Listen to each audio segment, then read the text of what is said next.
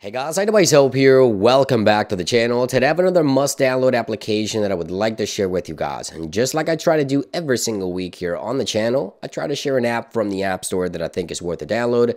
And this week will be no different. But as I always say, if you have any apps that you would like for me to try, any recommendations or suggestions, you can always leave those in the comments down below, and maybe I'll feature the app that you recommend on the next episode.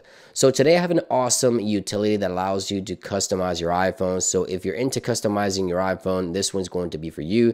This one allows you, as you can see there, to create custom widgets or transparent widgets on the home screen with no labels. And that's what makes this application different from any other widget application. There it is. The links will be, of course, in the description. MD blank transparent widget. Now, how to use this application? Well, let me show you how to do that now. Let's go ahead and remove the widget that I currently have here on the home screen here.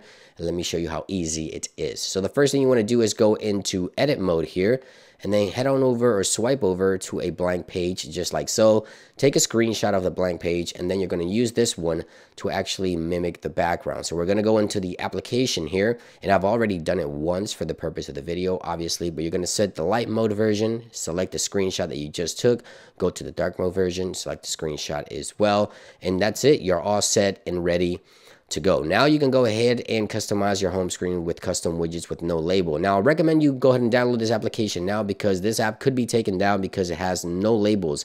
Apple usually doesn't allow any apps or widget with no labels. So if you want to grab it now. So go into edit mode here, tap on the plus icon, and then swipe to the bottom until you find the actual widget app. There it is.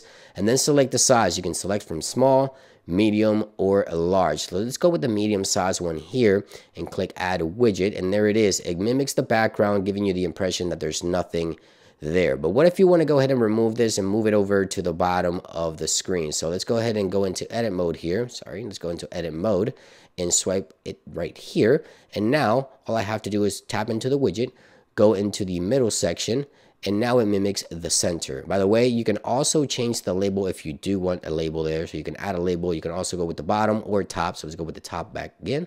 Swipe it over to the top, and there it goes. It mimics the bottom, top, or whatever portion of the screen that you would like for the small, medium, and large widget as well. And that about brings it into this video. I think you guys are going to really enjoy this app. As I mentioned, go ahead and grab it now, because these apps tend to get taken down because they have no label. I hope you guys enjoy this quick one. Thank you for watching, and I'll see you guys on the next one.